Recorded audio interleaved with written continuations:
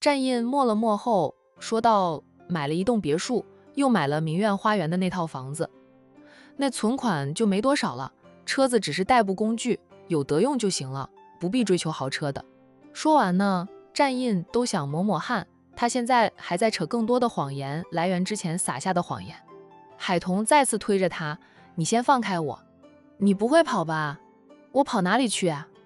我真要跑，我连招呼都不跟你打一声。直接收拾东西跑了。跟你说，闹得动静很大的离开，那是虚张声势，是吓你的，真正的离开是悄悄的，就毫不犹豫的，让你想找也找不到的。”战印听得心头乱跳，小心的问他：“彤彤，你会在什么样的情况下离开我呀？你肯定做了对不起我的大事，心虚的很是吧？问我这样的问题。”战印否认：“我是想问清楚，以后绝不犯那种错误，不伤你的心，不让你有机会离开我。”海彤见他神色坦然，他还扳住他的脸，与他眼对眼的盯着他的眼睛看了好一会儿，未能从他的眼神里捕捉到心虚。不知道他是真的坦然，还是道行太深，他看不透。我最不能容忍的是出轨、家暴以及无数次的欺骗。我不会出轨，也不会家暴的。战印赶紧保证着。海彤就摸了他的脸一把，但愿你能说到做到吧，留着时间来证明一切。战印就很心虚的忽视无数次的欺骗，他看似只骗了他一次，但一个谎言是用无数个谎言来源的，就等于是骗了他无数次。他本想试探一下海彤的反应，要是他只生气一阵子就过去了，他就向他坦白一切的。现在知道了他的底线，战印就纠结得很。哇，真的是骗气一时爽，解释时就是火葬场，说不定连火葬场都进不了，直接半路上就把他踹了。战印低头看他：“咱们不是要回去吗？”战印黑眸闪烁，但还是点了点头。那你来搂着我不放，赶紧的呀，收拾东西回家去。战印笑，宠溺的在他的额上印下温柔的一吻，调侃着：“感觉我老婆比我猴急，你想的太多了。我离家1个星期，我想我姐了，想洋洋了，想我的闺蜜们，连奶奶我都想迫不及待的想回去。”海彤还从裤兜里摸出一叠现金，那是董总给他结算的工资，照顾战印的工资。你的工资发了吗？要看看有没有少，别他们嘴上说一套，做起来又一套，就把你这几天的工资都扣了。海彤一边数着钱，一边说道：“我现在真是归心似箭呀，跑来照顾他家男人，居然还能拿到一笔钱。我的工资要放年假的前2天才会到账，放心吧，不会少我的钱的，在总部那边。我属于出差，就算生病了，依旧是在出差的时间内。”见他数钱数得很开心的样子，战印忍不住说他数着钱的时候，是不是在想战印应该多住几天院，让你多拿点钱？对啊，哦，不是，才不是呢。我一直都是希望你健健康康的，无灾无难，无病无痛。战印宠溺地点一下他的翘鼻子，就松开了他。言不由衷啊。他去收拾行李了哈。海彤坐下来继续数他的钱。战氏集团不愧是管城第1大集团，财力雄厚，连子公司都那么大方，他照顾战印几天就给了他好几千块钱。董总，我想多给点，怕夫人起疑心啊。数完了钱，海彤就起身去拿来他平时出门喜欢带着的那只钱包，布地很便宜的，在网上与人拼单的话，顶多几块钱一个人，不过很实用，一次性能装好几万元呢。他把钱塞进了钱包里，然后看着战印收拾行李，东西不多，都是他出差前他给他收拾的。他过来时来得匆忙，只带了2身换洗衣服，生活必需品都是来了后才买了新的。很快战印就收到了行李，他拖着行李箱走向海彤，嘴上说道：“苏总给我们安排了私人飞机，我已经联系上机组人员了，咱们走吧。”海彤就把手伸给他，他一手拖着行李箱，一手牵着他。战印，苏总是真心不错，你是怎么抱上他的粗大腿的呀？不知道他和小军能不能擦出火花啊？那么优秀的男人啊，一直单身就太可惜了。海彤真心希望好友能和苏南擦出火花。战印莞尔，我和苏总是共事的时间长了，关系好的，我没有刻意去抱他的粗大腿。就算他们擦不出火花，也能成为朋友的呀。海彤嗯了一声，没有再纠结好友的感情生活。每个人对待感情的态度都不一样，他和战印只负责牵红线，能不能成功，主要还是看他们自己。几个小时后，那回到管城的小夫妻俩是先到战氏集团，战印让海彤在1楼的贵宾室等他片刻。他说他上楼去跟领导汇报一下工作，就可以带着他回家了。你先忙吧，我在这里等你。海彤在贵宾室里的沙发前坐下来，示意战印先汇报工作。天色还早，他等等也无妨。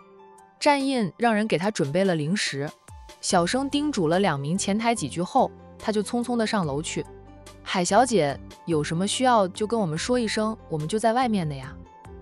1名前台给海彤倒来了一杯温开水。海彤起身从前台手里接过了那杯温开水，笑道：谢谢。海小姐不用客气。前台说话也带笑，觉得总裁夫人平易近人。海彤的身份在战氏集团里面不是秘密了。由于战印并没有完全公开夫妻俩的关系，大家对海彤的称呼就没有变，依旧是叫她海小姐。我在这里坐着等战印就行，你们忙你们的，不用管我的。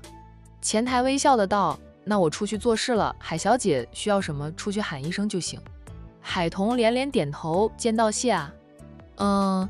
等前台出去后，他先是给姐姐发信息，但一直没有收到姐姐的回复，他转而给好友发信息：小军，我回来了，现在战氏集团等我家那位汇报工作。战氏集团给我的感觉真的很好，搞得我都想进战氏集团上班，累积一点职场经验了。沈小军自从学校放寒假后，就在家里躺平了，除了吃饭睡觉，就是捧着手机看。偶尔弟弟接到苏南请吃饭的电话，他生怕弟弟会把他卖了，会厚着脸皮跟着过去蹭饭，那是他为数不多的出门时间。现在接到好友的信息，知道海彤回来了，他马上发语音信息过来。那晚上咱们一起吃火锅吧。上次苏总请我弟吃火锅，去的那间火锅店真心不错，我就等着你回来，咱们去那里慢慢品尝的了。你不知道的，跟着我弟他们一起吃饭，我都不好大吃特吃，因为我吃的比他们大男人还多。海彤笑着回应他：今晚不行，我和战先生刚回来，先休息休息，明天晚上吧，叫上我姐还有小飞。小飞吃东西斯斯文文的，还是不叫他了吧，他不是吃货。我和他一起吃饭，找不到共同点。你姐现在积极减肥中，每天跑3次步，控制饮食，叫上他，他估计也是看着咱们吃的，我们能吃得安心吗？彤彤，你姐减肥很快都见效果了，你刚回来还没有见到你姐吧？她1周就瘦了10斤，真的很拼，也能坚持。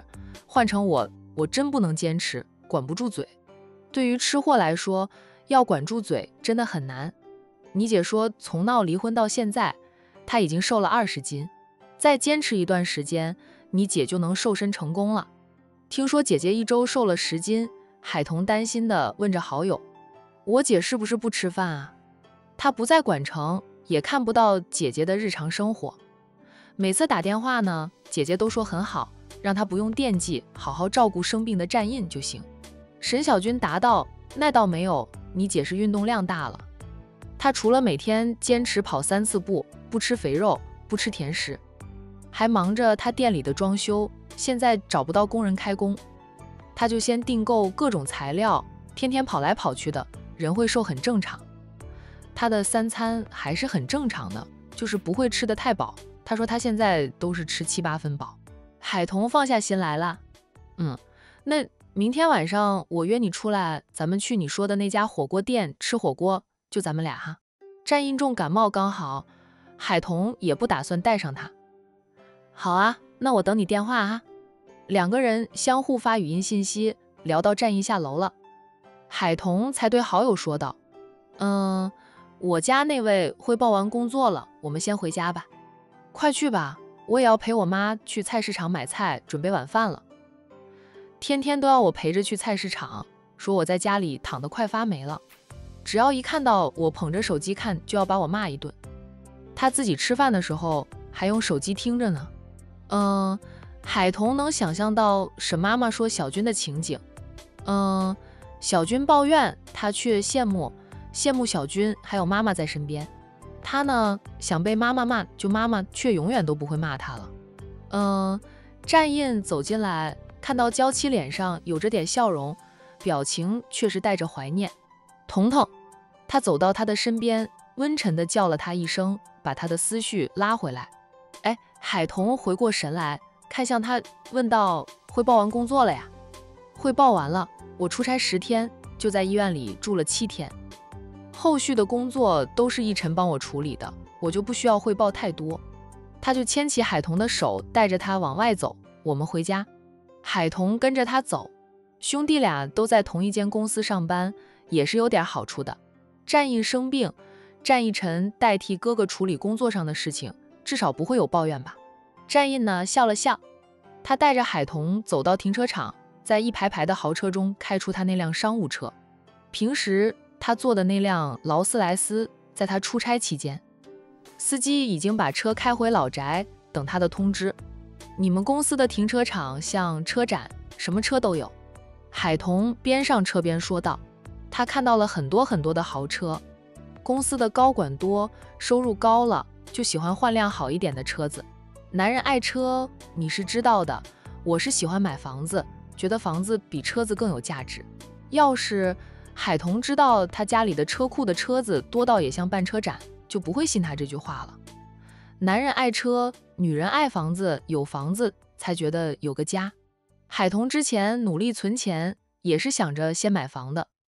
现在他用的那辆车还是战印送给他的，平时他都是骑电动车上下班啊。跟姐报平安了吗？发了信息给他，没有收到回复，可能在忙着吧。小军说我姐最近都在忙，人都瘦了，1周就瘦了10斤。嘿，我觉得我姐都可以去拍减肥广告了，那么给力，1周瘦10斤。海彤期待着姐姐的瘦身成功，也期待着姐姐的逆袭让周渣渣后悔去吧。姐是个很有毅力的人，她决定要减肥，就一定能减肥成功的。海彤了一声。豪庭别墅区，海彤从来没有去过，她之前甚至都没有关注过被定位为富人区的别墅区。从进入了别墅区开始，海彤就保持着偏头看着车窗外风景的姿势。战印的那栋别墅在山顶，说是山顶，其实就是很矮很矮的山。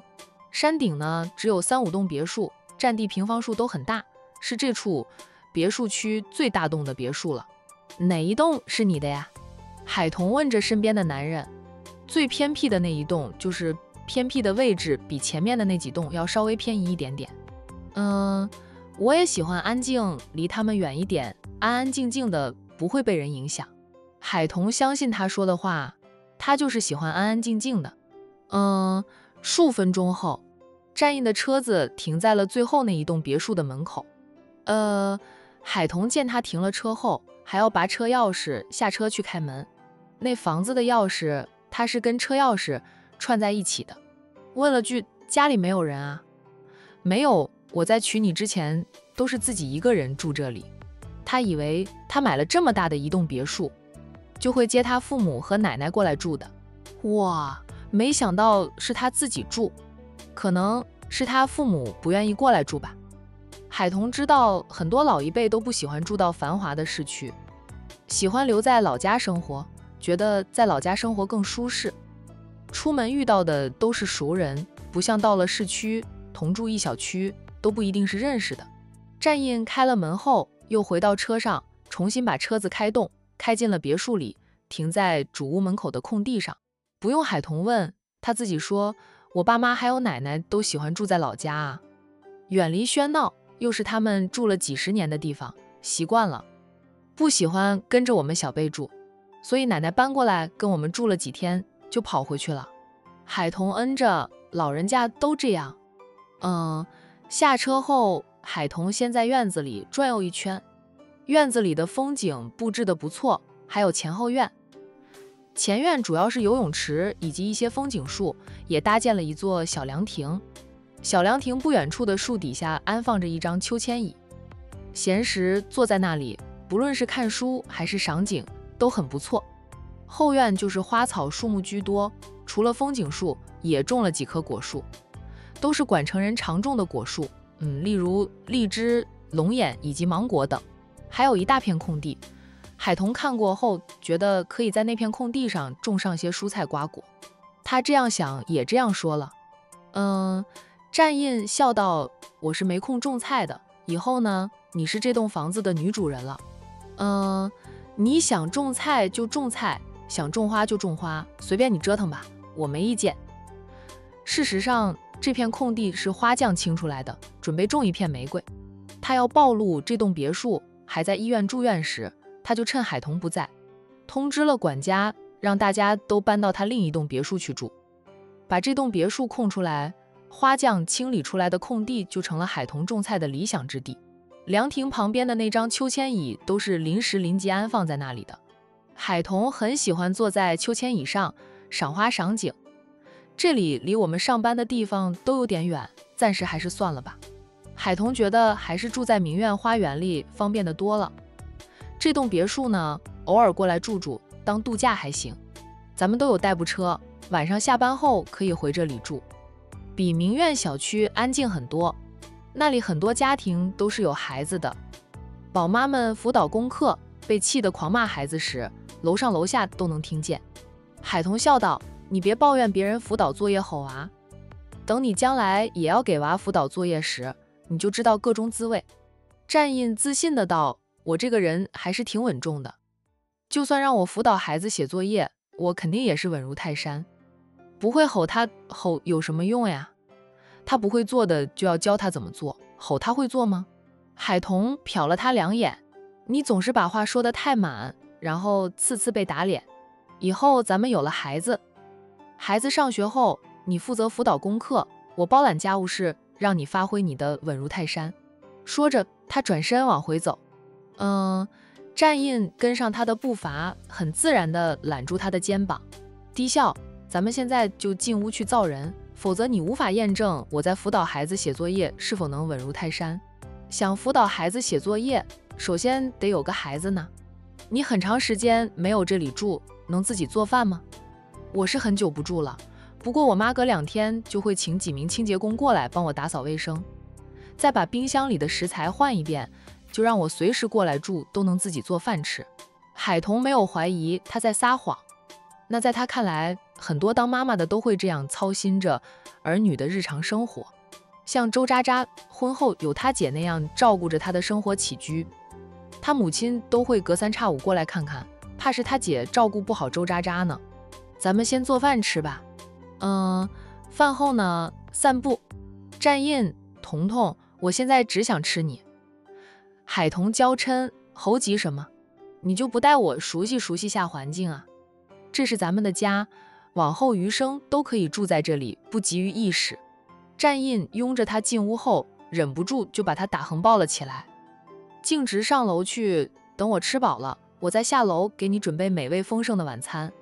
进了位于2楼的主人房，海彤都没有来得及打量一下房间的环境，就被他家猴急的男人放在了大床上。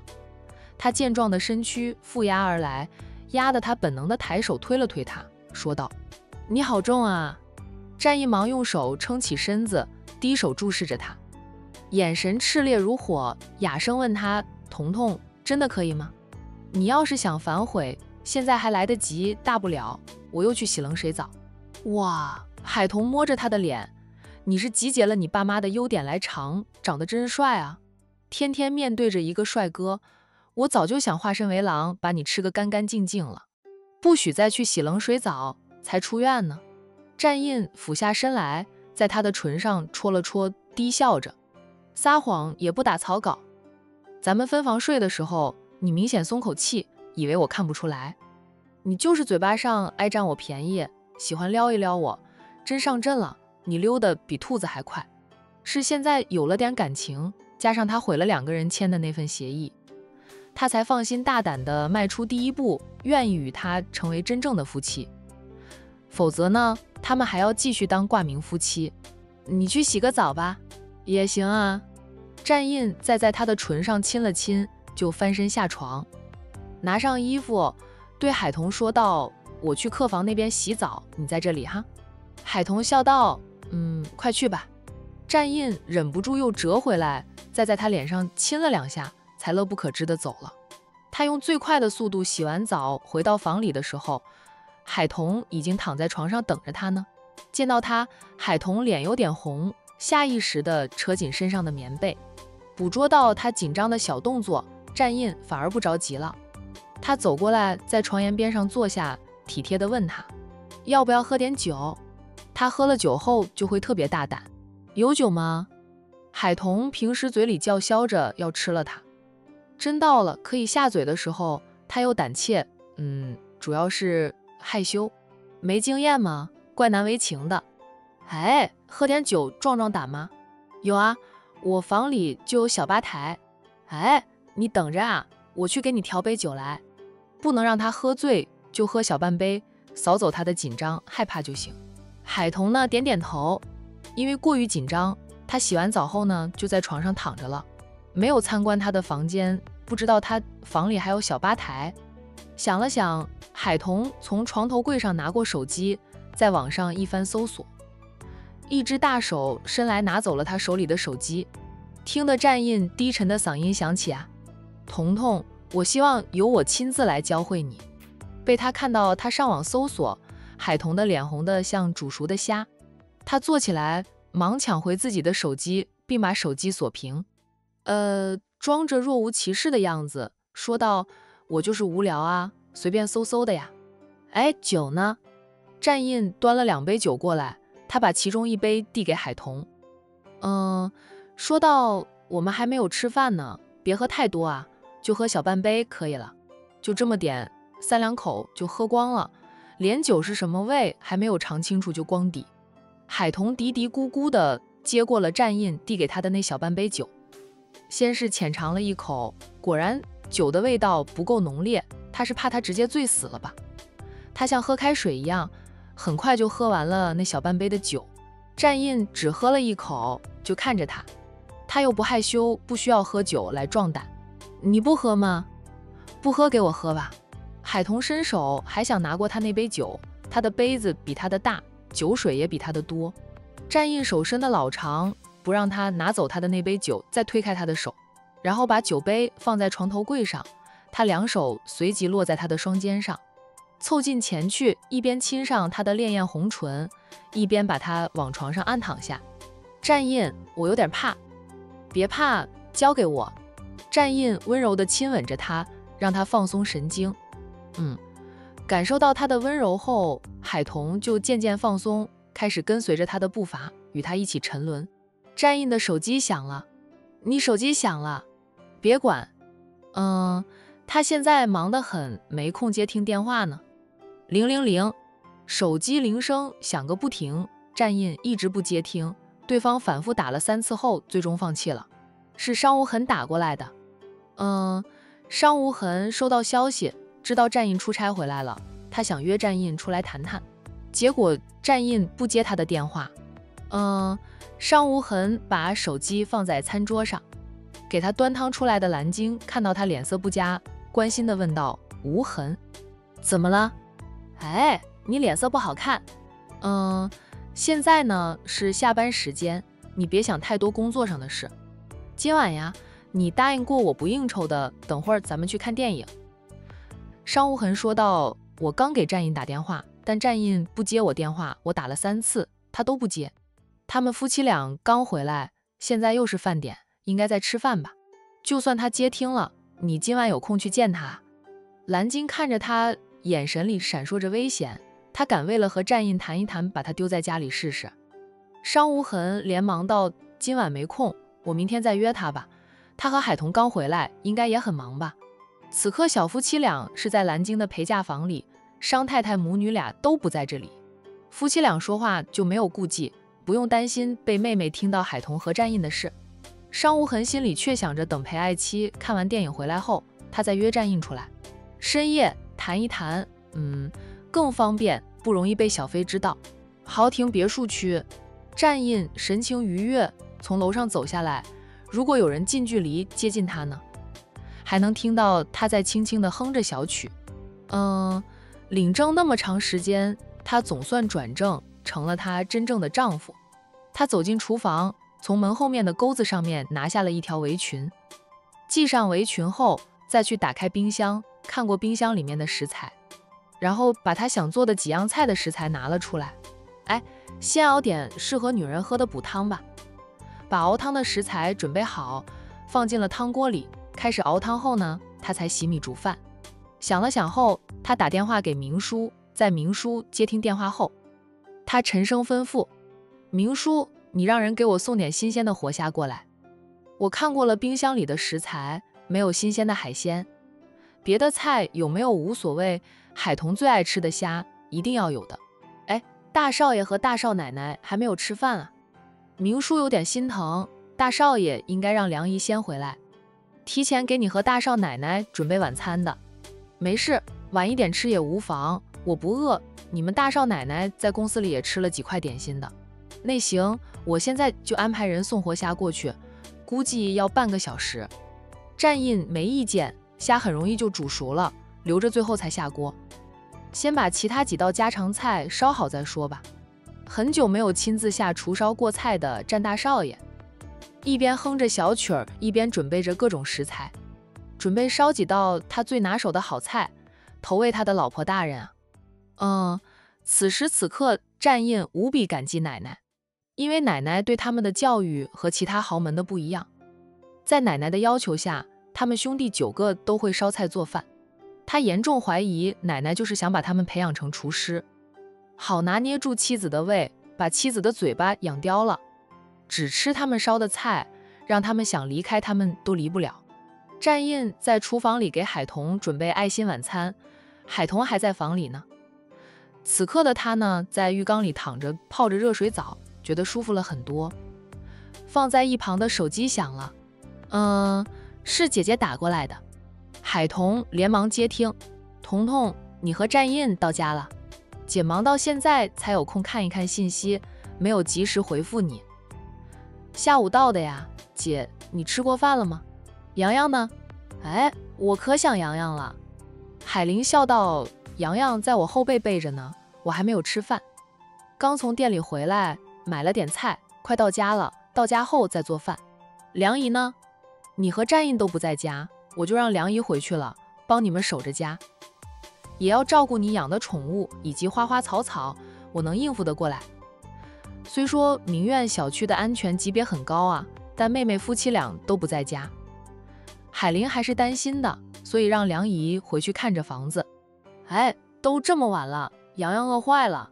海彤心疼姐姐，我今天给洋洋熬了鸡腿粥，用电饭煲装上带到店里去，他饿的时候就热上喂他，现在他早就吃饱了。海彤背着儿子，提着买回来的菜，爬着楼梯，有点累。好在他最近为了减肥，每天都在跑步，加上最近为了店里的事跑来跑去的，那运动量变大，体能也上去了。才没有像最初那样爬楼梯能累得气喘喘。姐，那你快去做饭吃，我明天再过去，今晚就不过去了。行吧，我也回到租房了，先做饭。海玲回到自己的租房前就挂了电话，掏着钥匙开了租房的门，背着儿子进屋去。姐妹俩结束通话后，海彤觉得舒服很多了，便爬站起来，跨出浴缸。他家亲亲战先生早在他开始泡澡前，就体贴地给他准备好了要换上的衣服。10分钟后海彤下楼去，楼下安安静静的。住在明苑小区里，他都觉得他们的家安安静静。平时他晚归，他回家后连说话的伴儿都没有，他才想着养宠物呢。后来请了梁姨，家里才有点人气。结果他买的别墅比明苑小区的房子更大，就夫妻俩住着就更安静了。下到1楼才能听到厨房里的动静。海彤走过去，见战印在认真地炒着菜，他也不惊动，他就倚靠在厨房门口看着他。他认真做事的样子真帅。不过他什么时候都很帅。看着看着，海彤想到了什么，连忙掏出手机，点开了微信，进入朋友圈，然后点视频，对着战印拍了一小段视频发到朋友圈，并配上文字：正在给我准备晚餐的男人，背影都很好看。发了视频后，他自己又点开来看，战印就听到了声响，扭头看到他眉眼弯弯的，说道：怎么不多躺会儿？我还没有做好饭呢，饿了。被他发现了，海彤走进了厨房，凑近前看了看他正在炒的那道菜后，继续说道：饿得躺不住，就咱们2个人不用炒那么多菜，3菜1汤足够，我准备4菜1汤。太饿的话，要不要先吃点水果？海彤看过他准备好的食材，猜到他要准备的4菜1汤后，说到烧这几道菜呢，也不用多长时间，我等等吧。这个时候门铃响了，谁来了？海彤本能地说了句：我刚才看到冰箱里没有你爱吃的鲜虾，问了梁姨，要了一家他常去那里光顾的海鲜店的电话，让人送了些鲜虾过来。应该是送来了，你出去看看吧。好。海彤转身就走，走了几步又折回来，自背后搂住他的腰，脸贴靠在他的后背上。战印，以后你都会对我这么好吗？战印暂停手上的动作，握住了他缠在他腰间的手，再扭头深情地看着他，说道：你是我的妻，我会一直对你好的，这辈子只要你不离，那我就不弃，哪怕你想离，我也不离啊。他这辈子就结一次婚，哪怕身份曝光，他会生气，他也不可能再放手。海彤笑道：咱俩刚成为真正的夫妻，不要说离不离的话。他松开了搂着他腰肢的手，你继续炒菜，我出去拿鲜虾了，没有就没有，不用刻意让人送过来的。那是你喜欢吃的菜，只要时间上来得及，我都会满足你的食欲。海彤笑笑啊，出去了。别墅门口停着一辆银色的轿车，一个人站在门前。透过镂空式的门，海彤看到那个人后，觉得看着有点眼熟啊。近前了，他才认出来，那根本不是送虾过来的人，而是他只见过几次面的婆婆。妈！海彤意外之后，赶紧去开门，结果发现没有钥匙是无法把门打开的。他就歉意地对门外的婆婆说道：妈，我不知道需要钥匙才能开门，你稍等片刻，我进去跟战印拿钥匙。唐君叶淡淡地嗯了一声，停止了再按门铃。海彤赶紧回屋里去，小跑着进厨房，对战印说道：战印，你妈来了，我想开门，但没有钥匙，无法把门打开，你赶紧把钥匙给我，我出去开门。你妈不是过2天就过来看看的吗？她没钥匙的。战印说道：我的钥匙放在厅里的那张茶几上，我妈可能忘记拿钥匙了吧。对了，你放了多少米煮饭？也不知道你妈吃过了没有。对于婆婆的突然到来，海彤很重视。这个点我妈早就吃过了。海彤哦了一声，扭身小跑出去，在茶几上看到了她的钥匙。她拿起钥匙就往外跑，跑到屋门口，她又往后退回到厨房门口，对战印说道：要不你出去开门，让你妈进来，我来炒菜。她怕婆婆看到战印在厨房里忙活，她却悠闲得很，会心疼战印，怪她这个当妻子的不会照顾丈夫。有些婆婆就是看不得儿子干点家务事的，总要儿媳妇干。儿子动动手就心疼儿子累着了，儿媳妇既要上班赚钱，下班回家还要管娃，还要干家务事，当婆婆的都觉得理所当然。当婆婆的人看到自己的女婿包揽了所有家务事，就觉得自己的女儿有福气，嫁了个好老公；看到自己的儿子做点家务活，就觉得儿媳妇太懒，直抱怨亲家不会调教女儿，疼惜儿子娶了个懒妻。海彤从姐姐失败的婚姻里总结到一些婆媳问题，她担心自己也要面对那样的问题。不用了，你去给你婆婆开门吧。你妈看到你在忙活，会不会怪我不知道体贴你？叫你回家后什么事都不用干，都让我这个当老婆的干。战印，不至于吧？我结婚也才3个月，你和我妈统共也才见了1、2次面吧？哎，你们婆媳俩应该不会有问题的。